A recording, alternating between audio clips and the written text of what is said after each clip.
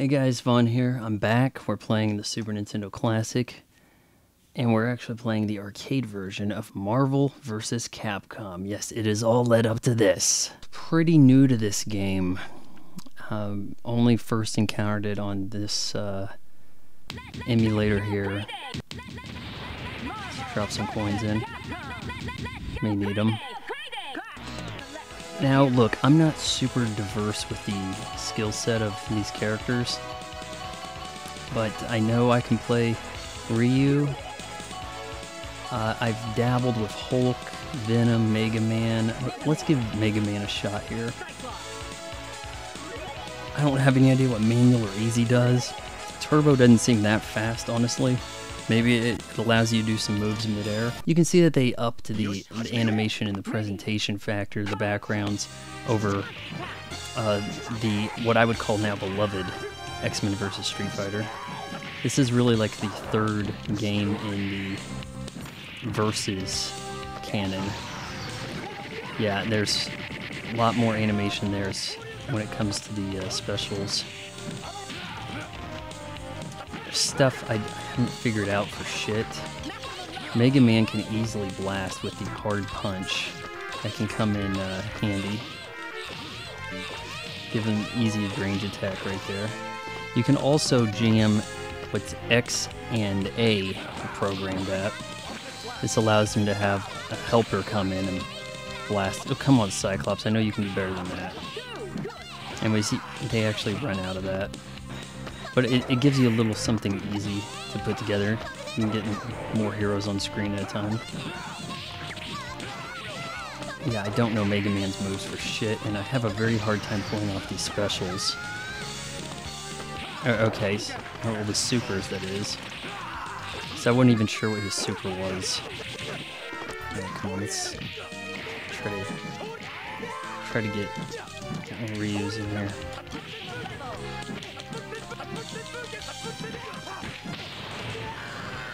There we go. We can't be losing the first match, can we? You dick. Oh, okay. We're gonna get cheesy here.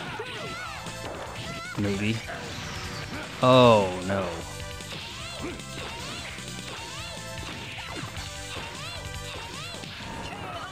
Jeez. Mega Man wins. It's closer than I damn well wanted it to be, I'll tell you that much.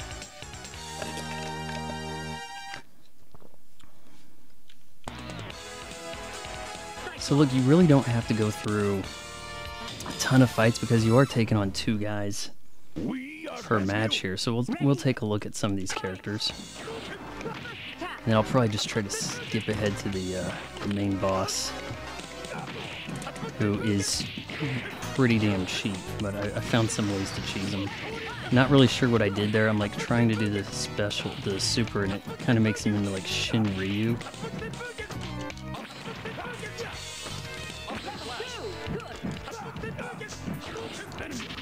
Oh, come on. There we go.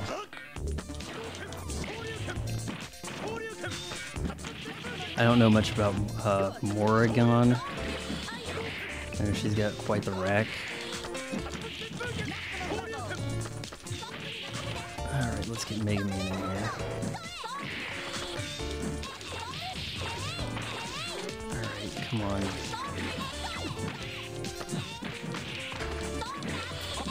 Blast with some Cyclops. Oh, blocking that. Oh no, did not block that.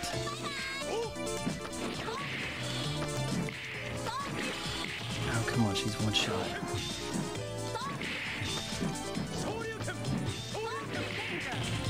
Oh. You are being cheap.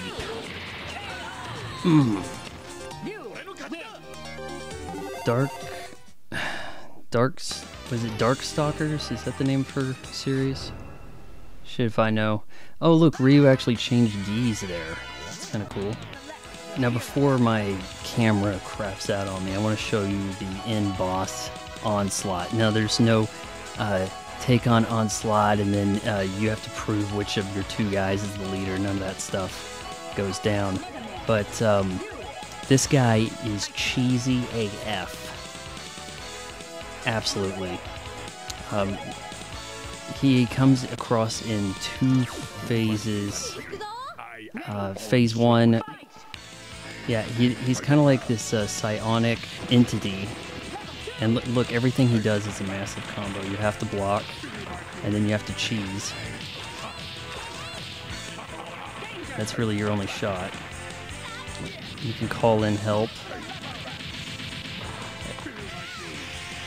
So you have to get the block down, and even then you're going to take massive damage. Oh, come on, Ryu. There we go.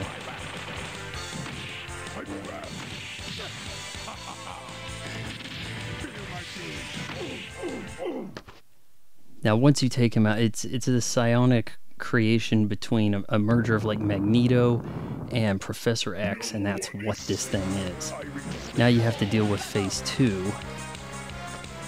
And what I kind of ended up having to do, because it's just, he can cheese you so much, and you're probably depleted a man anyways, I ended up using a save state where Venom and I, well, Venom and Ryu, am I making myself Ryu here? We were actually working him over pretty well. And I found that though it's nice to be able to jump up and get an easy blaster shot with Mega Man, Ryu can go to town with a kick, and Venom and his hard kick really work him nice too. Alright, block this, get in position to kick the head. He takes out Ryu, no big.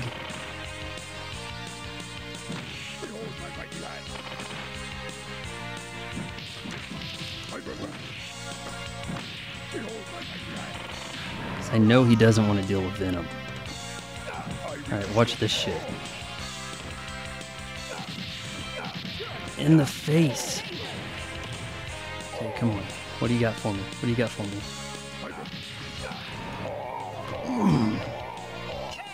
I spent a good hour on this guy last night. It just... I couldn't find any shit on YouTube because the game's old enough people aren't even playing it.